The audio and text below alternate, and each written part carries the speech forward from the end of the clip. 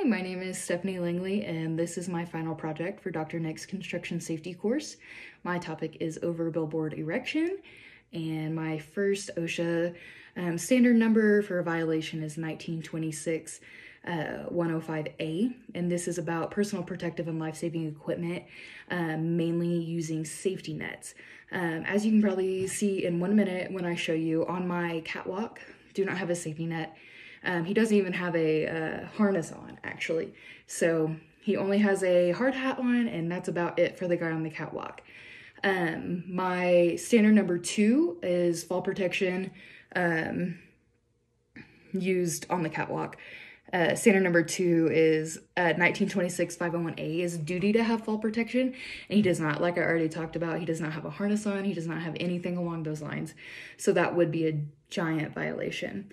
My third one is my NEOSH publication 95-108, and that is preventing electrocution of crane operators and crew members working near overhead power lines.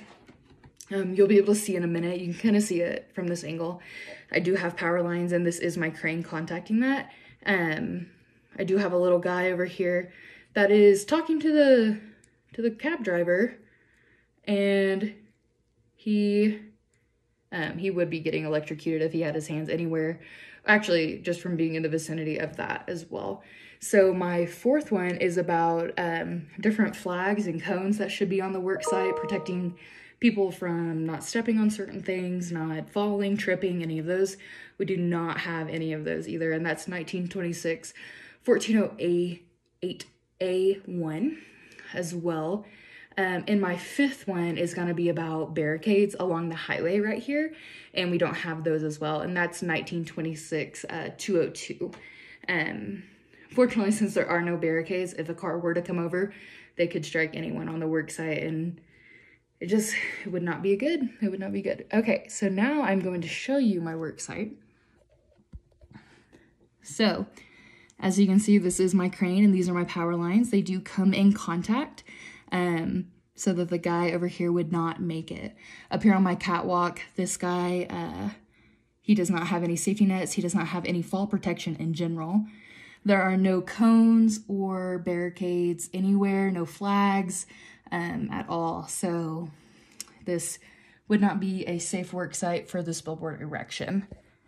On my case study, I did have a case study of a 28-year-old male in Kentucky. He died using a 24-foot hook ladder. He was, I think it was 7,200 volts of power, so he died pretty much instantly. The face report is 85-21. He was putting up a billboard. He was following what he was being told to do, but the site was not checked properly. There were several recommendations. Let me see if I can pull those up really quick. Yeah, employers should identify all safety hazards on the work site. Employers should provide proper equipment to perform job-related tasks. Employers should develop a written safety job procedures that are task-specific. So those are pretty standard, but if those would have been done and in place, he might not have lost his life. But that concludes my presentation. Thank you.